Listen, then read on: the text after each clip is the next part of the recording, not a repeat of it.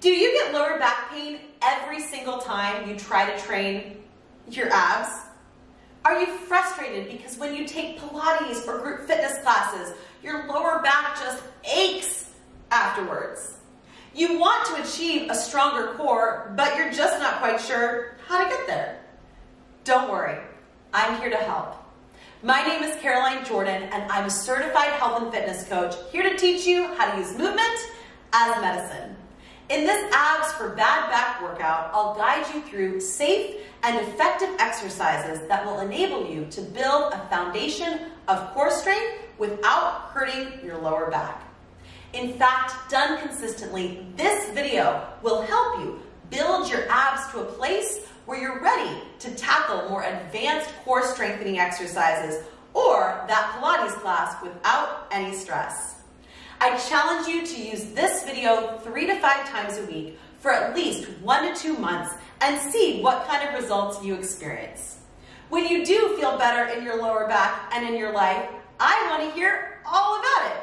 Use this video for a couple of months and then come back over on the channel and leave me a comment and let me know how you feel in your body, in your performance, and in your life. This video was created special thanks to Caroline Jordan Fitness Patreon supporters. A Patreon is someone who donates a small dollar amount every month to help contribute to future channel growth.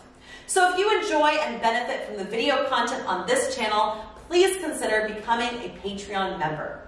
The Patreon links are included below in the description box, so check that out, and thank you so much for your consideration in supporting me on my mission to share a message of movement as medicine with the world. With all that being said, all you'll need for this workout is a mat and a little bit of space with a positive attitude. And as always, if you've been dealing with lower back pain, you'll want to make sure you check with your doctor or physical therapist before starting this or any exercise routine. Honor your body, move mindfully, and stop if you feel any pain. I'm positive you'll love this Abs for Bad Back workout, so roll out your mat and let's go. Let's start our Abs for Bad Back workout with a little bit of a warm-up. Lay down on your mat. We're going to move between imprint and neutral spine to help you warm up and wake up the abdominal exercises so that you know what you want to be engaging as we move through the workout. So neutral spine, there's a small space between your back and the mat. And imprint, you press your back into the floor and flatten your spine on the mat. I'd like you to take a couple breaths and move through neutral spine, small space, and then imprint, using your core to press your back flat to the floor. Breathe with me and let's move. Inhale and exhale.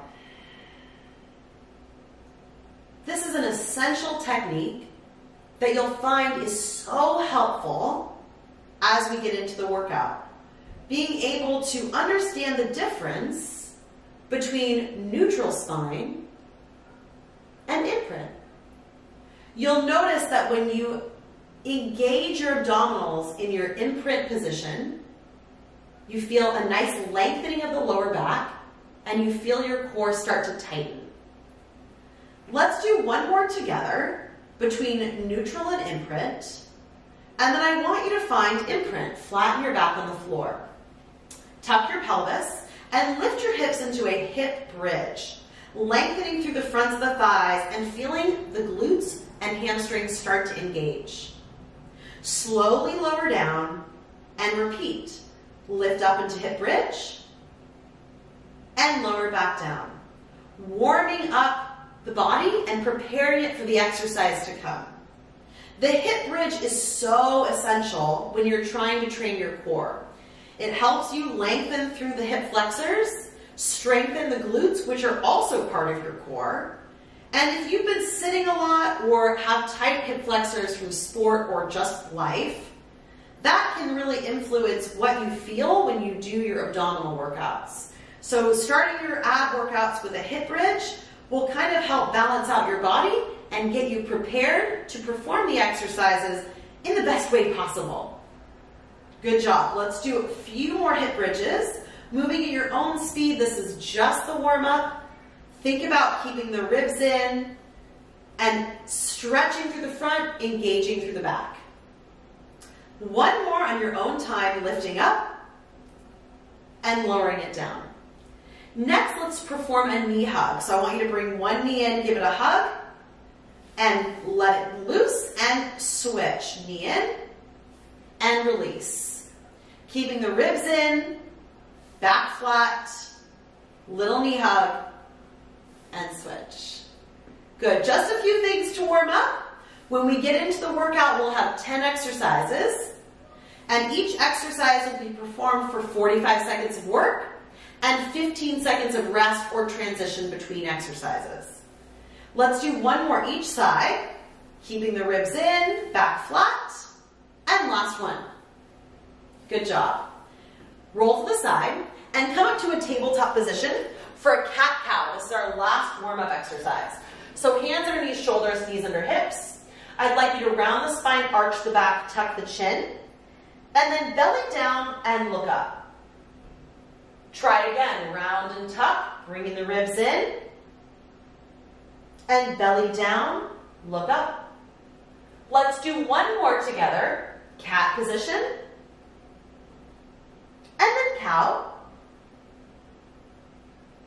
And I'd like you to find a neutral spine. From neutral spine, we're moving into a first exercise, which is a bird dog. So today we'll do an alternating bird dog reach for 45 seconds. You'll reach one arm out, opposite leg out, and then come back to center and switch. Are you ready to get started? All right, 3, 2, 1, and begin. Opposite arm out, and center, switch. Now I want you to think about the neutral spine and the imprint spine that we warmed up with. Think about pulling your belly button to your back, keeping yourself nice and long, reaching opposite arm and leg away as you pull the abs in tightly. Keep breathing. Think about length. You can, of course, move slower if that's better for your body, but just don't forget to breathe. You want to think about breath and connecting the mind to the muscle that you want to work. Your abs. Good job. And rest. Next exercise is a bear crawl. We're going to tuck the toes and lift the knees and hold. Are you ready? You're so ready. In 5 seconds, nice and strong, ribs in, shoulders down and back, and go. Tuck the toes, lift the knees, and hold. From here, you're pushing the floor away. Try to make sure your shoulders are over your wrists. Bring your ribs in and press through the toes and the hands. This exercise is deceivingly hard. I always see it and I'm like, that can't be that hard. Then you do it and you're like, this is tough. This is so tough. So keep breathing. Pull the abs in. Make sure your hips are in line with your shoulders. So you don't want your butt up in the air and you don't want to hang your head down. So everything is nice and strong. I hope you're feeling this. I know I am. You've got about 5 seconds left. Stay with it and relax. Lay on your back. So now we'll do a dead bug or an isometric hold. So you'll bring your legs up, press your hands against your knees, keep your back flat on the floor, and you're going to press knees into hands and hands into knees. Ready? Go. Press. So I want you to push your knees into your hands as you push your hands into your knees. Keep breathing. Now, this exercise is also very hard. Make sure that your ankles are in the same line as your knees. You're not hanging them down. Keep everything up. Breathe. 45 seconds. This is tough. Hold on, you can do it. Remember, mindset is an essential ingredient to your success. I hope you're shaking. I know I am. Stay with it. Whew. Breathing. You can always rest and press pause. The luxury of the pause button on YouTube. Always good. And relax. Next is a reverse curl. So hands by your sides. All you're going to do is use your abdominals as you lift up and lower down. Lift up and lower down. Ready? Set, and let's do it. Up and lower. Now, if you want to, as soon as you start to feel that you've gotten stronger in your core, you can build your range of motion, dropping the heels lower towards the floor. But you want to stay in the imprint position. Don't lose that connection to the mat. So breathing, stay with it, press through the arms to give you a little bit of assistance. Whew, I feel this. Fabulous, so good. Who said this would be easy? This is gonna help you get so strong. Hang in there, nice strong reverse curl, and relax. Feet on the floor, keep that connection, that imprint. All we do next is reach up and hold. So we're doing a little bit of a shoulder curl. You can, of course, bring your hands behind your head. That's a great option. So when you're ready, up and hold. Now, if you'd like to, you can reach your arms by your sides. If you're feeling really strong and you've been performing this routine on a consistent basis, you can bring your legs to tabletop. But you want to keep the imprint, so don't let your back arch. If you need the neck support, hands behind the head, let your head rest in your hands and breathe. Good job.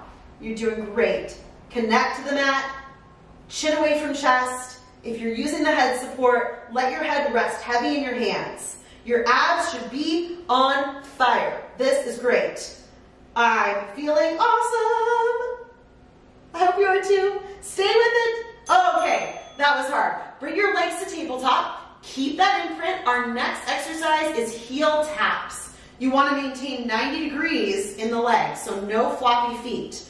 Hands by your sides, ready, and let's do it. You're going to tap a heel and bring it back up. Connecting to the mat the whole time. Do not let your back arch.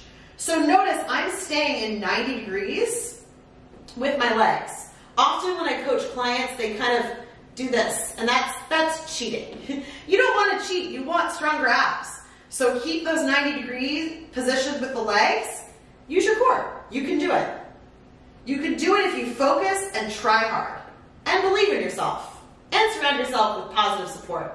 I'm here on this channel to cheer you on. I know you can do it. Hang in there.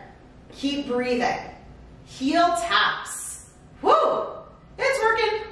We're doing great. Nice job, and meet me on your side. Next up, we've got a side plank. Bend your knees for modified. You can come up or straight legs out. Ready? I'm not going to lose my mat. In 4 seconds. So either bent knee, modified side plank, or straight legs. Go. Lift it up and hold. Squeeze your bottom forward. Abs nice and tight. Hang in there. Now you know we have 2 sides for side plank. Awesome. I hope you enjoyed this video, and once you're ready, you can try some of the other ab videos on this channel and see after using this video if you revisit those videos and your back feels a-okay. Good. Feel free to modify or take a break. 45 seconds is a long time for a side plank. Keep the abs in nice and tight and make sure your hip bones are stacked. Open up that chest. Good. You've got 7 seconds left and we'll switch sides. Smiling is very advanced, especially in this exercise. Woo! Okay, 15 seconds to transition. Switch it over other side. Side plank number 2. So long legs, lift away from the mat, use the bottom lat. In 3, 2, and go. Here we go, 45 seconds. Now remember, if you're modifying, it looks like this. You're down on your knees and you're lifting the hips away from the floor. Remember, there's no shame in your modification game. If you need to modify, modify. No one's judging. It's not about what advanced exercise you do. It's about how you feel in your body and how you feel impacts how you live. All right? So stay with it. You've got 20 seconds left. Hip bones stacked, ribs in. Breathe. Breathing. Nice job. Hang in there. 45 seconds. Feels like a really long time when you're in side plank. Are you sure this timer is right? Is it broken? I don't think it's broken. It's not broken. Darn it. Okay, we're on our belly for a Superman. So you're gonna bring your arms out in front, legs long behind you, push your hip bones into the floor, and then our Superman hold, we're just going to lift up. And this is also a core exercise. Ready, set, and go. So we lift up and hold. Now, if you want a variation, you've been using this video consistently, you want to mix it up, you can lower down and lift. Personally, I like holding because I can focus on engaging my abdominal muscles, pushing my hip bones into the floor, and just thinking about the muscles I want to feel. It really helps. You can also play with some arm movements, reaching and pulling, maybe Pilates swimming. Play with it. Movement doesn't have to be serious. It can be fun. It can be playing. It can be just about feeling good. You've got 8 seconds left. Keep breathing. Stay with me. Woo! This is tough. Okay, relax.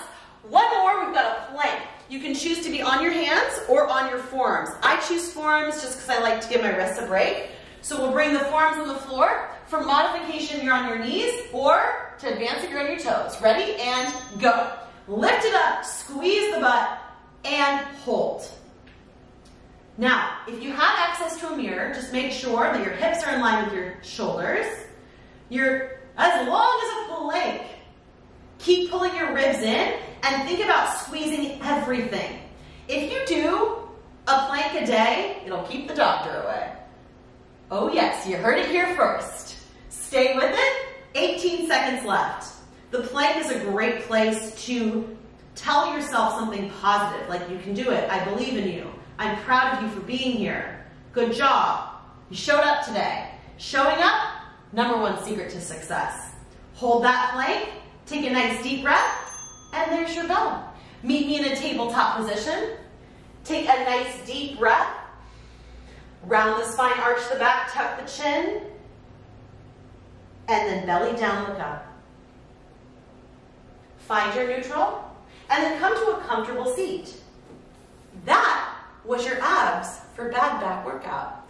I hope it helps you feel so strong in your core fitness that you're able to do everything you want to do in life. Special thanks to Built Boost for keeping me hydrated for this workout today. Built Boost is a vitamin powder that you add into liquid for an extra energy boost. It's 0 calorie and filled with vitamins that you don't usually get in your daily diet. Today I'm drinking the apricot pineapple Built Boost, and I really like the taste. So I'm so grateful for Built Boost for supplying me with some feel-good vitamin powders to keep me and my abs in good shape. You did great with that workout, and I hope that it helps serve you in your fitness and your life. If you liked this video, please hit the thumbs up button or leave me a comment below and let me know how you feel. Till next time, cheers to you, your abs, and the future of fitness and feeling good in your life.